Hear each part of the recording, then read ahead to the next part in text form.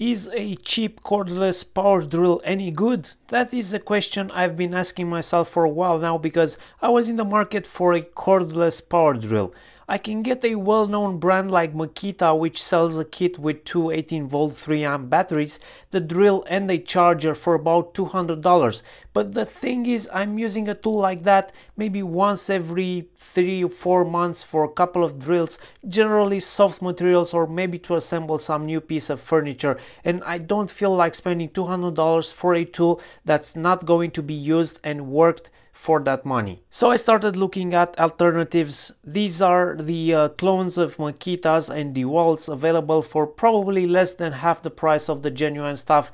But why go that route? I don't care about what's written on the label and the color of the drill. One thing I care about is the shipping of the item. Preferably I would like something that can be ordered and shipped from the EU for fast delivery and no additional taxes being paid for customs. So I started looking at Chinese brands. This particular model got my attention on Banggood.com. They call this a 36 volts cordless drill. It comes with 2 batteries and it's available from a warehouse in the EU.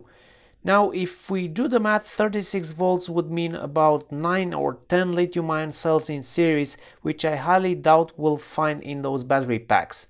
It makes no sense to pack 10 cells in series to raise the voltage that much, and the 10 cells probably wouldn't even fit inside the battery case. They also claim the battery capacity is 9000 mAh.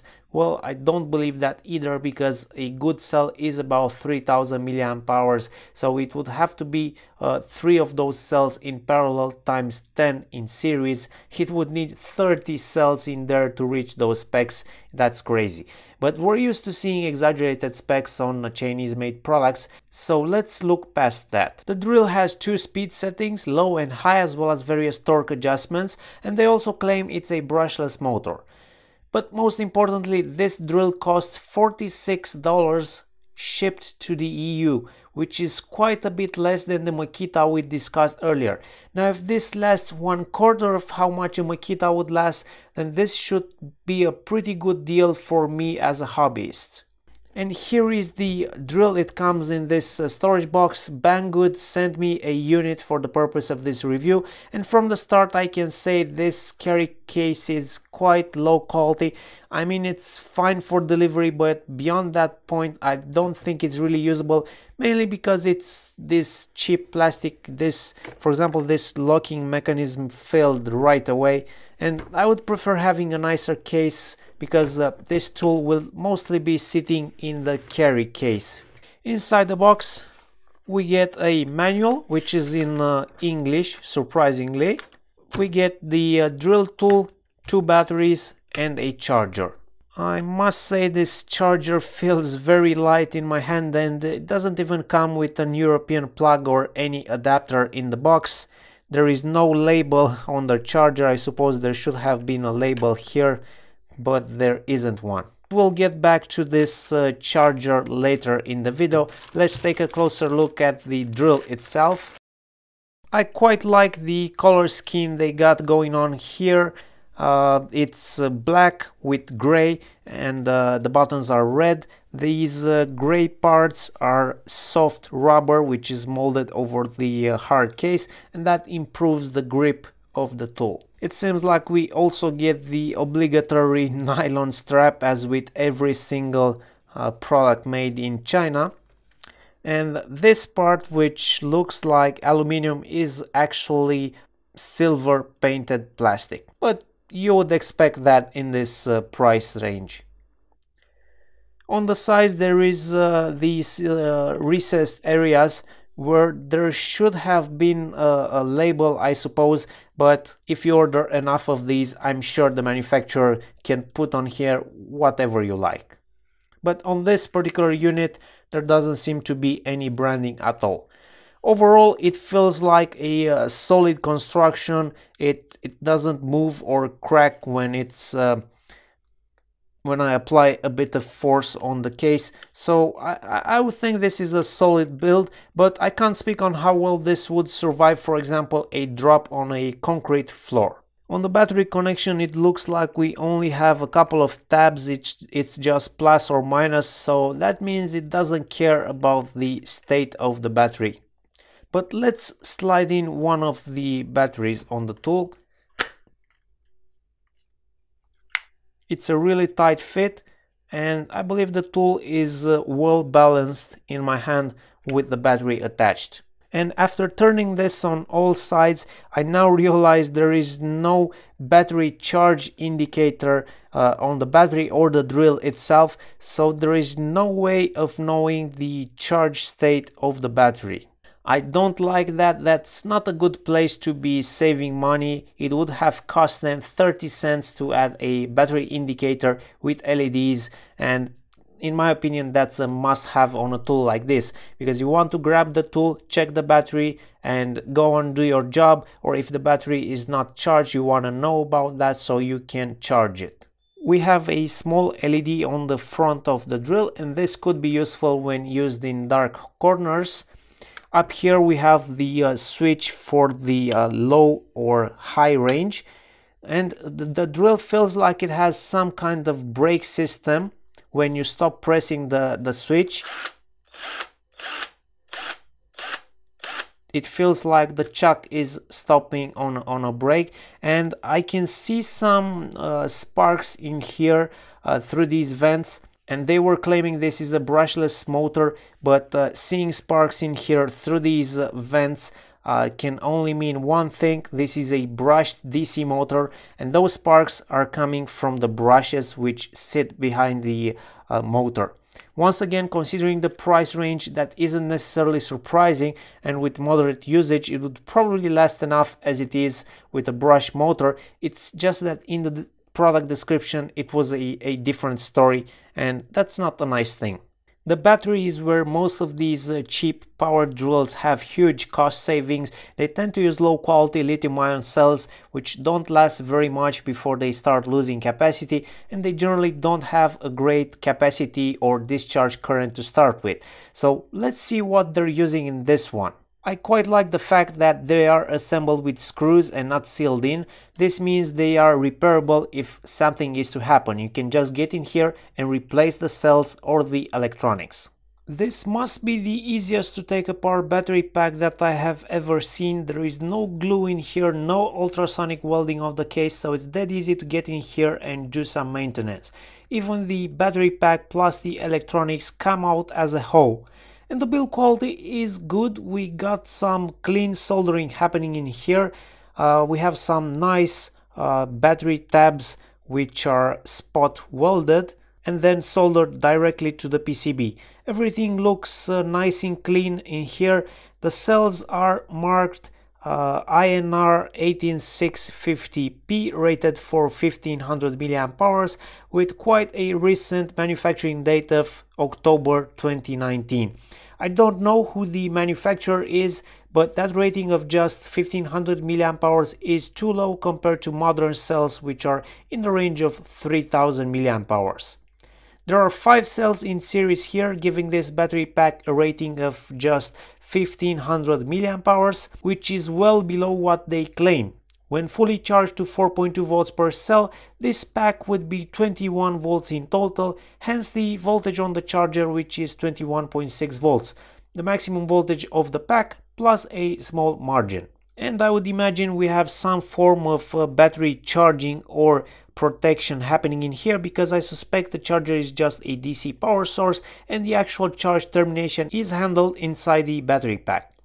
The positive from the charger goes directly to the positive of the battery pack through this red wire, while the negative coming from the charger goes through this diode up to this MOSFET. I would assume this battery is for reverse polarity protection. So depending on how efficient this diode is, we already have a voltage drop happening in here plus a voltage drop on the wire from the charger. Remember, we are starting at 21.6 volts on the charger, but we might already be losing a volt up to here, which would get our voltage to something like 20.6 volts which is under the full voltage of the pack. The battery management chip is a CM4051, which is a battery protection system designed specifically for 5 cells battery packs. This will protect for overvoltage, overcurrent and over temperature conditions by cutting off the connection through this big MOSFET. I'm not seeing a shunt resistor used for current measurement, but it could as well be some track on the PCB, for example this one right here, which could be used for sensing the current. We can see the thermistor they are using for sensing the temperature and offering the over temperature protection, but this thermistor is not at all coupled with the battery pack. So by the time this thermistor gets to a temperature that will trigger the protection, this battery pack might already be at a high enough temperature to cause damage. There is also provision for a through-hole NTC thermistor in here, and that is what they should have used. They should have installed one of those slim thermistor which would drop down between the cells of the battery pack and be coupled directly to the cells to sense the cell temperature. But once again, I think they didn't use that for cost reduction. Now let's also take a look at the charger. Like I said earlier, it feels very light, but it's assembled with a screw, so it's easy to take apart. Measured on the output, we get a voltage of 21.6 volts with center positive. I think it would be something like 1.5 or 2 amps rated.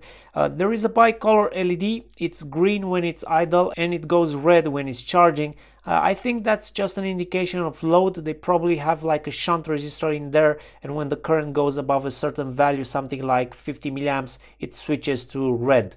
Inside the charger there isn't much happening. It's just a very low quality, low cost AC to DC power regulator. It's like the lowest part count power supply that they could possibly assemble. You don't have adequate input protection or filtering. I don't even want to look at the output of this thing with an oscilloscope. It must be terrible what it puts out.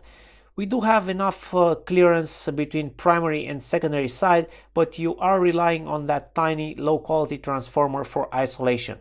I really don't like what I'm seeing here, so I would probably replace this with something like a laptop power brick with a similar voltage. For example, I have this 20 volts laptop charger that I could easily modify to output 21.6 volts, and it would feel much safer to use one of these. And it would feel much safer to use one of these which has all of the safety ratings. I measured the RPM at the chuck and it was about 340 RPM on the low range and about 1250 on the high range.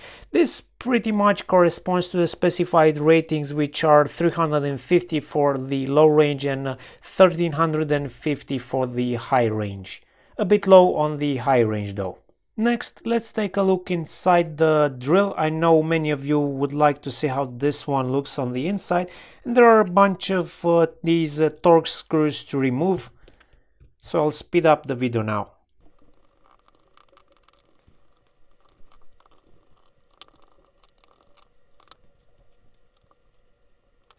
This is also a nice occasion to take off the nylon strap, because I don't like that.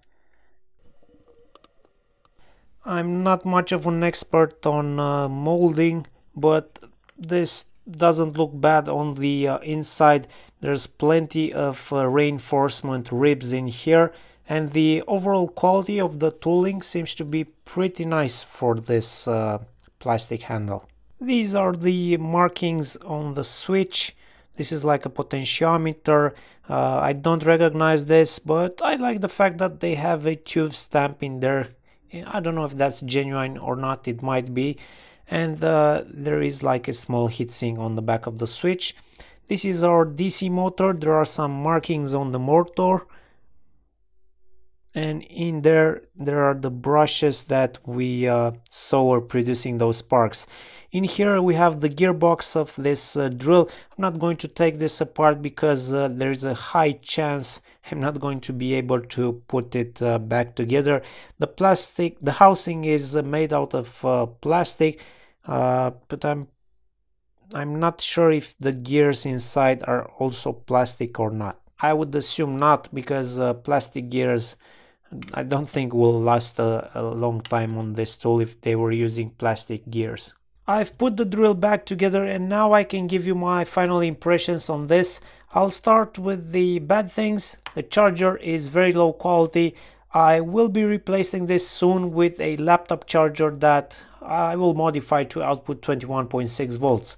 Now the battery packs are okay, a bit on the low side on capacity, but what I miss most is a battery level indicator and a thermistor which is coupled directly to the cells themselves. I will probably do a separate video on how to improve the safety of these battery packs and how to add a battery level indicator. The carry case is also pretty low quality. I would have loved to have just a slightly better one with like working clips, but this is what you get. The ratings they show in the product description about the battery are mostly overrated, except for the RPM figures of the tool itself. But on the plus side, this drill will cost you $45 shipped within the EU, so no extra tax, no hassle with customs. The plastic parts are pretty good quality and in general it's well put together. The tool itself doesn't scream low cost when you touch it, it's more like an average quality. The battery pack is held together with screws, so that's really easy to repair or to upgrade. And as it is with moderate usage, I believe this tool will definitely do its job for a few years. So it's perfectly adequate if you're an electronic hobbyist like myself, which only occasionally needs a battery powered drill. For this price, I don't think you can get any better, and that concludes my review.